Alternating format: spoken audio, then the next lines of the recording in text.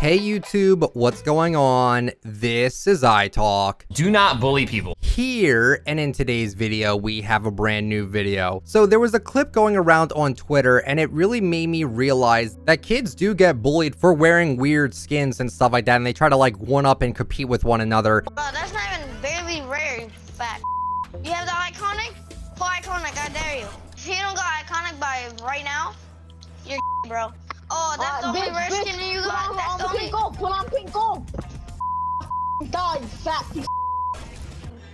You a Dr. Shit. You're poor. Yo, did your mom buy you that account? Probably. You live in the streets? Of course you do.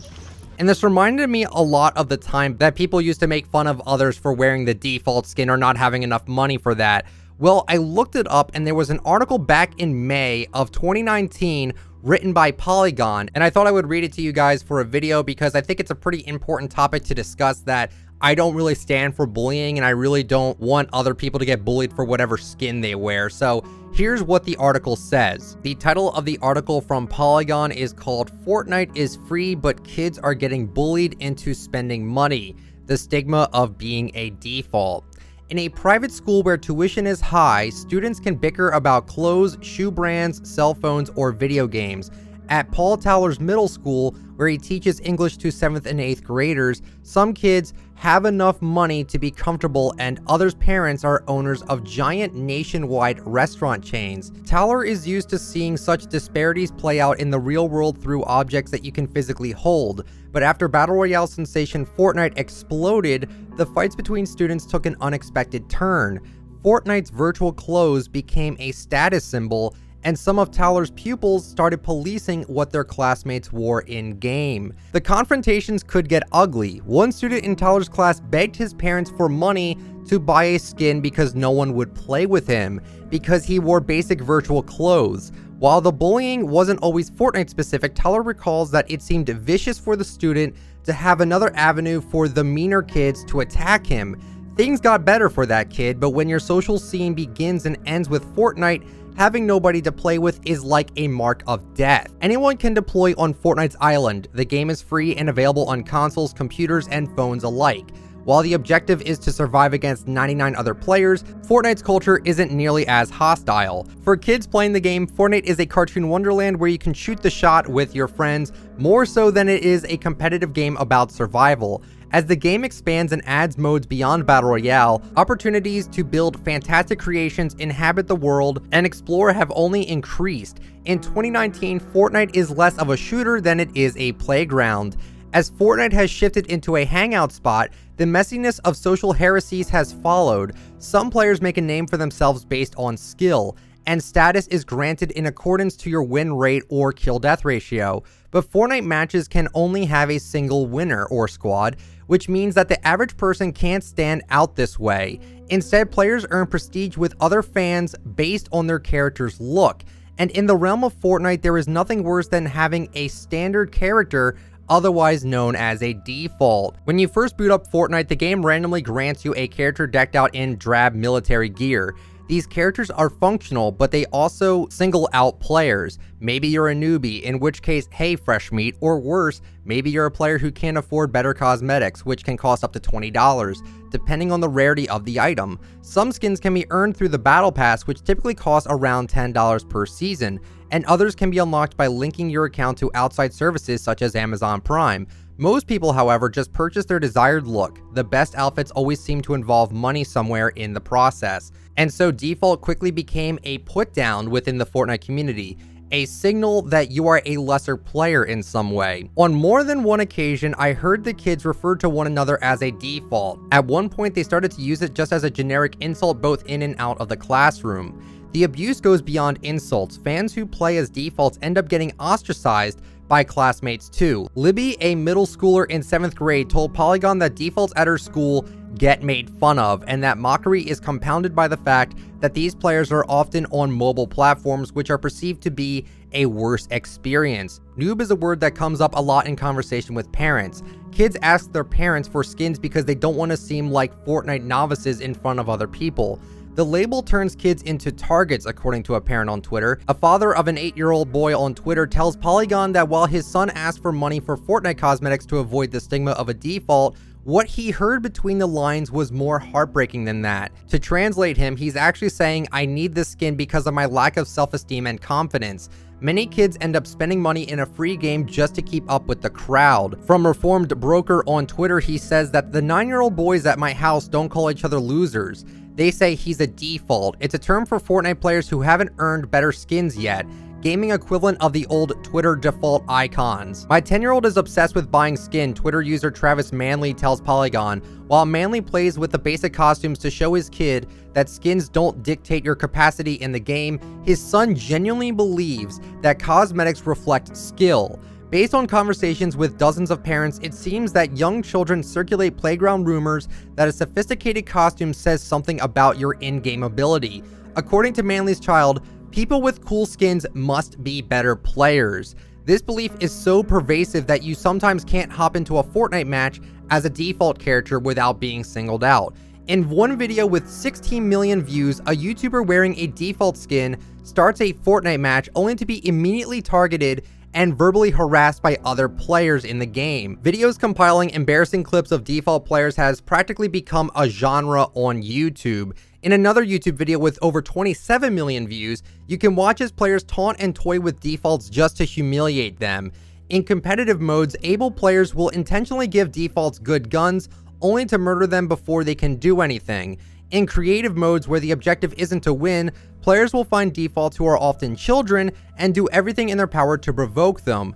The point is to record screams, shrieks, and tears. Why are you ruining the game for other players? One boy in the YouTube compilation asks. Later on in the video, the YouTuber maintains that the antics are all in good fun. According to parents who often finance Fortnite purchases for their kids, bullying is increasingly becoming a topic of concern. I asked my son why he keeps wanting skins, etc. in Fortnite. Simply put, there is a bullying regime where players mock others for not having them. This fuels that and causes emotional distress. It's not just that some Fortnite players are mean to each other in-game.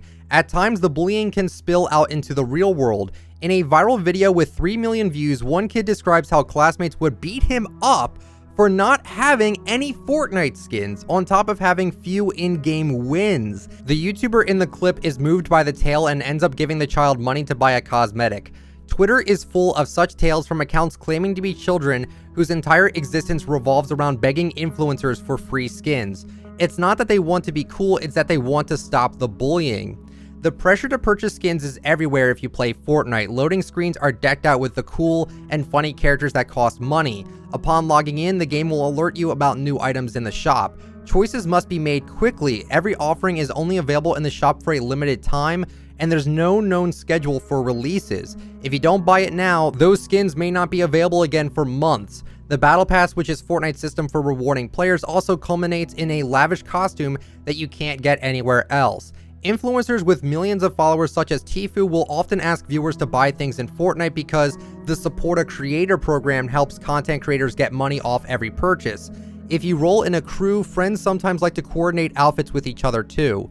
To the credit of developer Epic Games, Fortnite's costume designs are by far the best in the industry. Characters like cartoonish bananas, werewolves, pirates, and ninjas make the game like you're dipping into a toy chest full of surprises. Flourishes such as pets and backpacks inject more liveliness into the game and help make your character feel unique. It also helps that premier cosmetics that cost around $20 often feel like they're worth the price, given that they come in multiple styles or have fancy animated embellishments. If you want, you can fly down into Fortnite using a fire-breathing dragon. What kid could resist? Costumes also carry the brunt of Fortnite's culture as far as the players are concerned. To wear a skin is to communicate to others what kind of fan you are. Maybe you're a bit of a badass, in which case John Wick is your go-to. Or maybe you're a weirdo, so you run around in a fish costume. Players have created entire mythologies around costumes, which makes sense because Fortnite doesn't have a story. Instead, skins suggest small narratives about the island and the wider in-game lore. A new area of the map might be where a tomato head skin goes to sacrifice humans at the altar. If you wear a hero costume, suddenly the supervillain lair on the island feels just right. In more ways than one, Fortnite's culture and economy live and die by the cosmetics. Polygon tried speaking to multiple children who said they were bullied because they played Fortnite as a default, and while some are featured in this article, the majority did not get parental permission to speak on the record. Some, it seemed, were embarrassed or ashamed that they were being harassed over something that was seemingly trivial, while others didn't want their parents to know what they were going through. One kid Polygon spoke to said that he was bullied off Fortnite, but later came back determined to get better at the game, seemingly in an effort to prove people wrong about default skins. Statistics on the frequency of bullying among teens and children vary depending on the source, especially because it is a delicate subject that has to be self-reported in surveys. The Cyberbullying Research Center, which has questioned around 20,000 middle school and high school students, claimed that 1 of every 4 teens has experienced cyberbullying of some kind. Typically, however, cyberbullying manifests itself as name-calling, spreading rumors, making threats, or sending explicit images. Teens from families with lesser means often get bullied at a higher rate than kids from affluent families. 24% of teens whose household income is less than $30,000 a year say that they have been the target of physical threats online, compared to 12% whose annual household income is $75,000 or more. While much of the rhetoric around default center around skill, a costume doesn't reflect how good you are at the game. Tfue, one of the top competitive players in the scene, went ages without wearing a cosmetic in Fortnite as part of a boycott, and this had no bearing on how many matches he won during that time. It stands to reason that this is true across the board. While the average player may not identify it as such, it seems clear that Fortnite has an ongoing class problem. Before this, Fortnite fans derided users on mobile devices who couldn't afford consoles or PCs, tech that is more of a luxury than a cell phone. Despite it being a free game, Fortnite players are still concerned with the flow of money and with those who do not have it. When one's identity is not rooted in something solid or substantive, individuals will seek to find their value and self-worth in superficialities. There is so much social currency tied to being a part of the Fortnite phenomenon. There is an incredible amount of pressure to be cool and stay cool than others who play the game. Everyone is vying for that kind of social capital, and so the competition breeds cruelty as everyone tries to one-up others to get to the proverbial top, and even at the cost of stepping on others while tearing them down. It's possible that Fortnite's default problem will soften with time, especially as promotions across the web gives players new ways to earn in-game skins. For a while, Epic even offered Fortnite's Battle Pass for free if players completed a series of challenges, though some would argue that finishing a Battle Pass often ends up requiring money anyway. Curiously, however, Fortnite has become such a big cultural force that the mere idea of a default has taken root outside of its candy-colored island. Every so often, you'll hear a teen call another teen a default out of the blue in a context that has nothing to do with Fortnite. You can't hop into a Fortnite match as a default without being singled out. In Paul Toller's classroom, students used a gamified program where their studies allowed them to buy outfits and pets for characters. The students will take jabs at one another if they haven't progressed enough to buy skins through the learning tool. Here too, kids will police the basic threads of their peers. I've overheard someone being called a default at least once. It really seems to have stuck in their heads. And that was the article. And honestly, yeah, it's really weird to look back at a 2019 article about this whole skin harassment and bullying and stuff like that.